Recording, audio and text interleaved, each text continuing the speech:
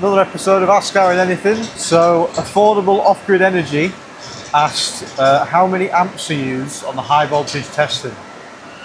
Yeah, it's a good question. So to explain that better, I think we go to the high voltage test rig and then we can explain it a bit better, maybe show some examples. So if we go over there first. Yeah. So we're not actually putting a high amperage through the cable, we're putting a high voltage through the cable, and then we measure the amperage, we're measuring how much leakage passes through the insulation.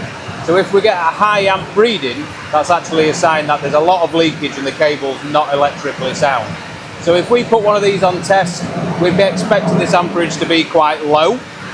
It can change in the number because if the cable is longer, there'll be more leakage if it's a 10,000 metre length compared to a 5,000 metre length. But if we go above the 6 amps, it'll then signify a failure. So we've actually got a lot of leakage higher than 6 amps and the rig will cut out and tell us that the cable's not electrically sound.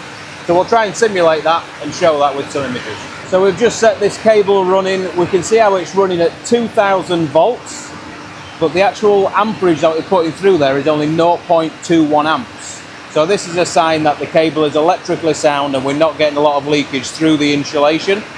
We're going to go and damage one of the cores and then retest this to show you what happens when something actually fails and the leakage is a lot higher. So we've simulated that failure, we've damaged the insulation, and when we press test now we can see how the amperage goes up.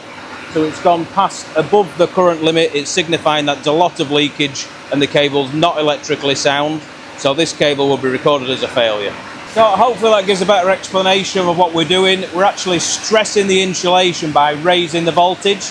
The current's only taken as a measurement. If the current spikes and goes too high, it's a sign that there's something wrong with the cable and it won't leave the factory.